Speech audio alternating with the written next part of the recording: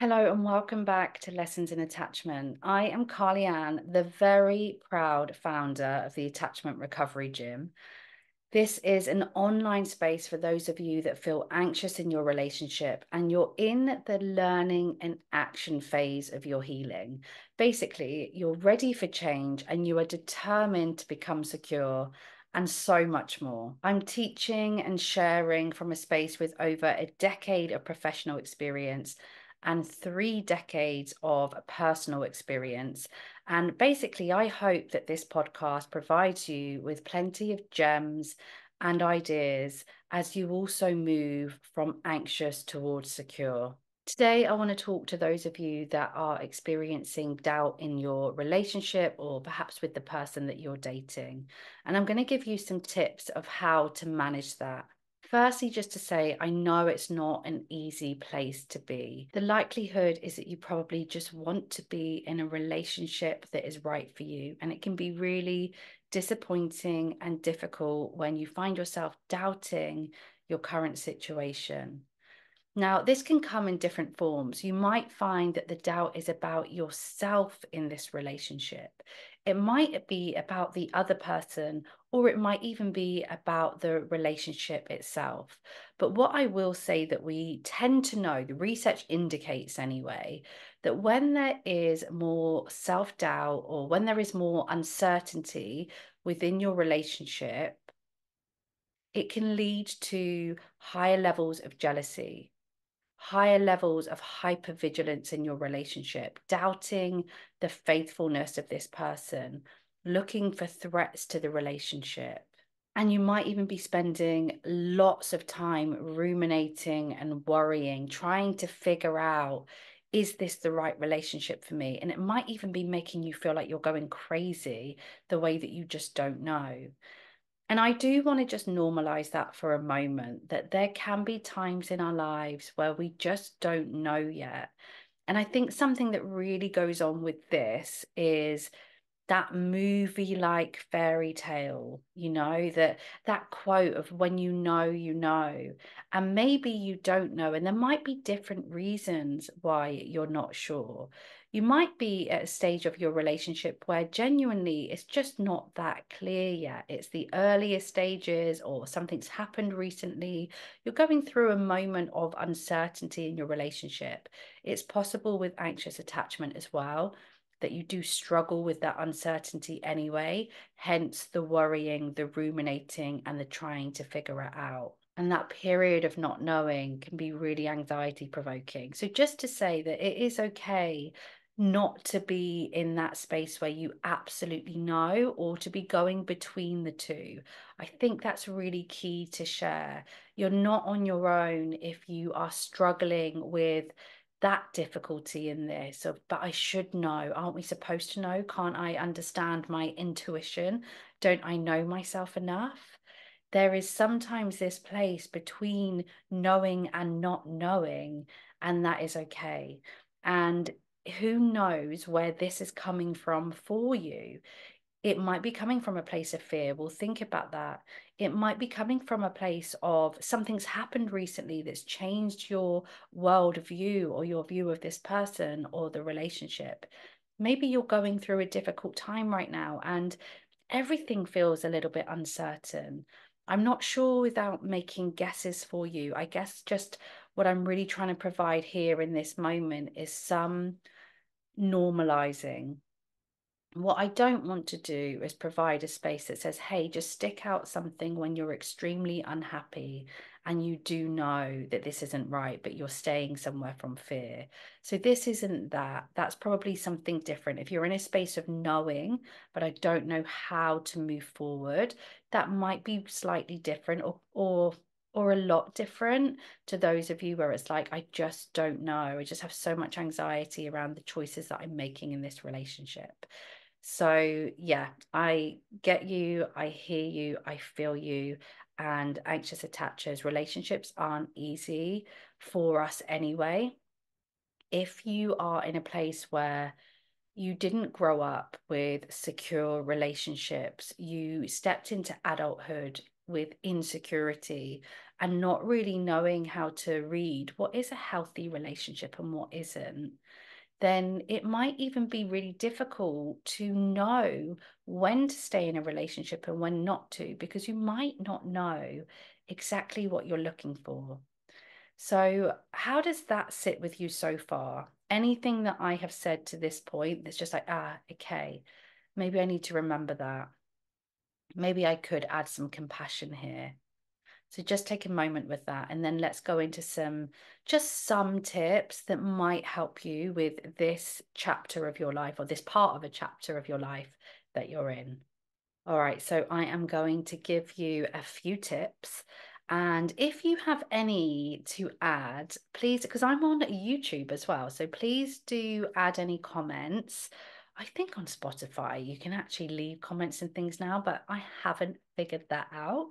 I honestly think at this stage, the best way to leave me messages and let me know, hey, Carly, this is also a really good tip for when I was feeling uncertain in my relationship, or this has been something that's helping me, is to let me know on Instagram, carly.ann_. Come and follow me over there. Let me know that you're a listener or a watcher.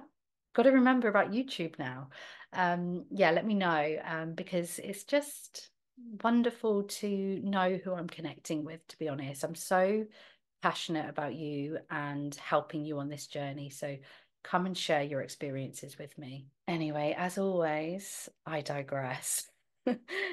Firstly, be patient with yourself. Okay, there are times in my life where I really feel like I have not known things, and getting to this place where I am now, which is where I'm able to say, you know what, I actually don't know yet, has been really, really powerful.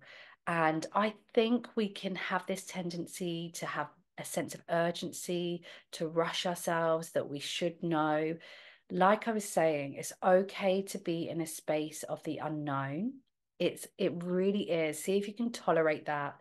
Be patient with yourself. Maybe get to know this person if you don't know them that much already. Maybe tap back into the relationship and just see what happens when you come at this from a place of patience. Next, maintain self-love. Maintain who you are. If you have already established this, of course, continue to work on you, continue to do what lights you up. If this isn't a place that you've reached yet, then maybe the tip is around discovering this. Maybe the tip is around offering yourself more self-love and just living a life that's a bit more for you as well. You don't want to be so consumed in this relationship and trying to figure this out. And one of the best ways to do that is to love on yourself, to date yourself, do things that you've been thinking about doing, connect with you and your relationship. Next, I would really be considering is this a pattern? Is this something that I see show up in my relationships time and time again? This self-doubt. I've been working with someone more recently where that is the case. And so that's what we've been looking at, not going over and over, should I be in this relationship or should I not? But really looking at, this is a pattern that comes up. When you find yourself liking someone, when you find that there is a possibility of commitment and they are interested too, that you find yourself then doubting everything. And then comes the hypervigilance, the jealousy, and all of those kind of things. If it's a pattern, it might be more of a sign to be doing the inner work. If it's not a pattern, then it might well be that this isn't the one for you. That can not be the easiest thing to admit, but it's just something to consider, right? That's not 100% though. You don't have to take my word for that. I don't know either. A question that I ask anyone that I'm working with, and I really want you guys to be considering when you're listening to this podcast, is the relationship that you're considering, is it healthy? If it's healthy, okay, let's spend some time figuring this out. If this is a case of you ignoring red flags, hoping that someone's going to change, chasing someone unavailable that's hurting you, that's a bit different. You know, what are we uncertain about? Are we uncertain about, do I stick this out? Do I continue to hurt myself? Do I continue to chase someone that doesn't see me? I think that there is probably slightly different than if this is a healthy, kind of secure dynamic where you're noticing these feelings come up and you're questioning, is this my anxiety about commitment? Is this right for me? And there's that kind of uncertainty. So knowing the difference there is really, really key. Knowing why you're staying. What is it that is making me stay here? What is it that makes me afraid to leave if I was going to leave, and to step out on my own and to take this next step? Doesn't mean that that is the outcome. It's just a question of, is there something, like, what's the number one thing making me stay? What's the number one thing not making me want to leave? But also you could look at that the other way around as well. What is it that's making me feel like I want to get out of this? See if you can identify the fears involved without judgment, without ruminating. But that's going to be really telling, right? What are the fears guiding this uncertainty? That's going to be really, really useful. Get to know those underlying factors. You might even see that showing up in the patterns as well. And that might help you have some idea of, actually, that is a fear driving this, and I'm actually ready to find out what happens if I don't listen to this fear. I'm ready to find out if I was to be more present with this relationship and this person, how that can play out. If you've been following my work for a while, this one won't be a surprise, but it is to know your values and your needs. If you know your values, you're going to be more likely to know when someone's compatible for you and when they aren't. Like, do you know what it is that creates a meaningful life for you? What lights you up and what doesn't? The more you know that, the more you'll start the more you're going to understand what feels right for you and what what isn't right for you. Can't get my words out. What's right for you and what isn't right for you. That's really, really key. Starting to know, well, actually, I value this, and maybe this is why I'm doubting the relationship here. Or maybe I'm seeing that this doesn't match up with my values. Not an easy thing to discover. Like I say, especially if you're in a place where it's like, but I feel like time is running out. I just want to meet someone. Everyone around me is like meeting people.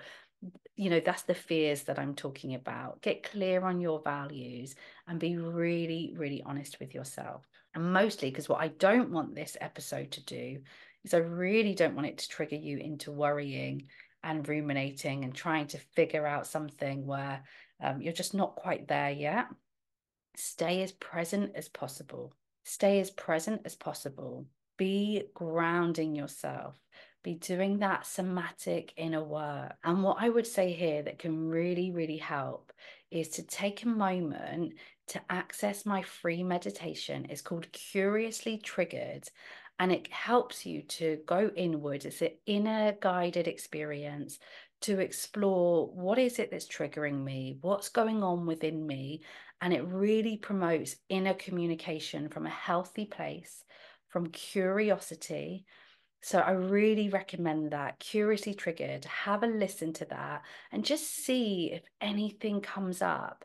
Maybe it will be in addition to something that stood out to you in this episode of Lessons in Attachment. What is it that's speaking to you in my words? Are there certain messages you're getting from the books that you're reading at the moment, the podcasts that you're listening to? Allow yourself to meet this with curiosity. But like I say, I really don't want to be feeding into your rumination and overthinking and obsessing about this. Be present and see what happens with your life. Curiously Triggered is really, really great for that. Guys, I could keep going with all of the tips. I know that probably what you really want to get from this episode is certainty. You want me to be able to answer that question of, is this relationship right for me? Someone tell me. That's not my job here. My job is actually to help people with the experience of uncertainty, to be able to tolerate when you're in that phase and help you move towards that inner knowing. Now, some of you will already have that inner knowing. And like I say, this is more a case of unlocking the fears and unlocking what's holding you back. And some of you will just be really unsure at the moment. Neither are easy places to be. But I believe in you, and I believe that things unfold for us naturally. We need to take action, and that action is often about looking inwards, taking time, self-compassion, being present, and knowing when to walk away from red flags and anyone that is not treating you well. Okay, you don't need to be uncertain about that. If you're seeing red flags, you don't need to be uncertain about that. If you're seeing green flags, take some time and really consider what is going on for you. If it's a mix, I know that can be difficult. Don't forget you can join the attachment recovery gym. There's so much support over there. There's Q&As over there. You might want to ask more questions about your situation. It's okay to need help at this time. Okay, I get so passionate, I could keep going. So I hope that you took some gems, some ideas from this, and I will be back here soon. Don't forget, I'm Carly Ann, carly.ann_ on Instagram. And I really truly believe that you deserve a healthy, happy love in your lifetime, especially when you did not have the best start in love.